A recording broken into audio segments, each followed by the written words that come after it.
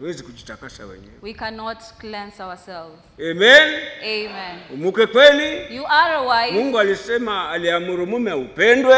And God commanded that you should be Lakini una loved. vitu havifai kuwa ndani yako. But you have things that are not important in you. Na misemo haifai. You have sayings that are not Na important. matamshi hayafai. You have utterances that are not Uwe nayo kwa important. mume kwa mke.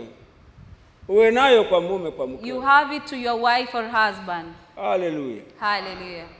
Yaweza kuwa yana faida kwako. They can be important to you. Unapotamka hivyo, Once you utter them, yeye him anarudi chini, will calm down. ni mume anarudi chini. He's a husband, he'll calm down. Lakini si haki. But it's not Si righteous. haki uwe navyo vitu kama. It's not righteous for you to Pako do. wewe vina faida kweli. To you it's important. Pako wewe vinakufaa kweli. To you it's beneficial. Lakini si haki mbele za Mungu. But it's not righteous before God. Hallelujah. Hallelujah. Utakufanya They will make you usiingie katika ufalme wa amani. to get into the kingdom of peace. Amen. Amen. Taondolewa ufalme. The kingship will be taken Hata away. watu washangae na dada yule na ndugu yule amani hana. And people will be surprised, Shida how comes iko you wapi? have no peace? Where is the problem? Kumbe una misemo Just because you have menendo, sayings and na ways matamshi and na utterances majibu and ambayo answers si haki mtu awe nayo kwa nyumbani. that are not right for you to have. Yanapaswa hayo And it should be right, yasiweko hapa ndani. they shouldn't be there. Ili uzima uwe kamili. So that, Ili amani iwe kamili ndani. so that peace will be with you. Ndipo Mungu aweze kutawala. And that's when God will reign. Hallelujah. Hallelujah. Huo unaitwa utakatifu. That's called, Ambao bila huo huwezi kumuona. without that you cannot be able to see God. Na unakuja kwa utiifu. And it comes through obedience. Na hiyo ndio kazi imebaki kwetu.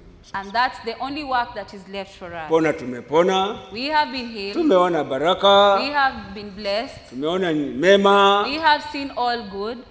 Hallelujah. Hallelujah. Sasa kuifuata hiyo njia sasa hiyo. Now following the way. Baba missionary na mama Lisa walikuwa na kazi ngumu. The founder, mother and father had Utafuta baraka zitakujeje. searching how blessings Na will uponyaji come utakujeje. and how healing will come. Akaambiwa watu ni watubu dhambi zao. And he said people have to confess their sins. Na kutubu ni kugeuka. And confessing is turning around. Tubu ni kugeuka. Confessing is turning around. Hallelujah. Hallelujah. Kutubu Confession ni kutoka kwa ubaya uende kwa wema. is getting from the bad and going to the good. Kuungama ni kushirikisha shida zako na matatizo yako. Confession is saying out your problems. Maana kuna mambo mawili haya. There are two things here. Kutubu Confession. na kuungama. Na kuungama. Kuungama Confession. ni kwa kinywa chako kusema kweli It's for you to ya maisha say yako what is na right ubaya wako about your life, what na is menendo bad, yako, and your life, kumfanya mwingine kuwa shahidi chini ya jua. and making someone to be your. Lakini kutubu sasa But the confession part kuacha, kugeuka, is changing and being kutorudia something tena like yale yale. not changing from the way you were before. Na huo ndio utiifu. And that's obedience. Amen. Amen. Kuondoka sasa Now getting kwa yale ya out kwanza from the first na kuja kwa yale ya pili. and then coming to the second.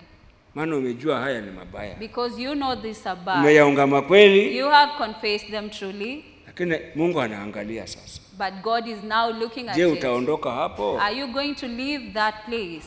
Amen. Amen.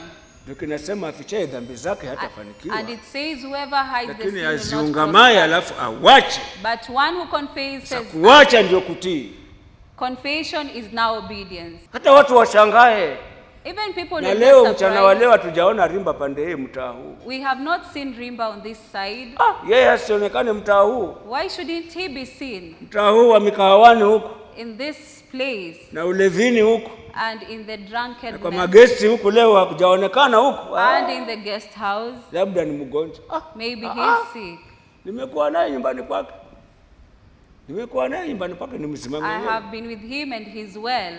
Maana wanakujua hiyo ndio njia yako. Because they know that's your Na hiyo way ndio misemo yako. and that's your saying. Lakini uliungama kweli But you really confess kwamba mimi nina njia hizi that I have na this misemo way hii and this na menendo hii. and these ways, Hata umesema ni basi. and you've said it's Lakini enough, haijatosha. but it's not enough. Mungu anaangalia ni utiifu sasa. The Lord God is looking at obedience Kuondoka sasa. and getting out. Hallelujah. Hallelujah. Kuondoka sasa pale. Getting out. Hata watu waseme ni kweli amebadilika huyu. Till people now see you've Ni changed. kweli ameamua. It's truly that he has decided. Na si kwa nguvu za mtu. It's not by anybody's strength. Anayetuwezesha ni Bwana Yesu. It's only God who enables us. Hallelujah. Hallelujah. Anayetuwezesha ni Bwana Yesu. Whoever enables us is the Lord God. Anayetuwezesha ni Bwana Yesu. Whoever enables us is the Lord God.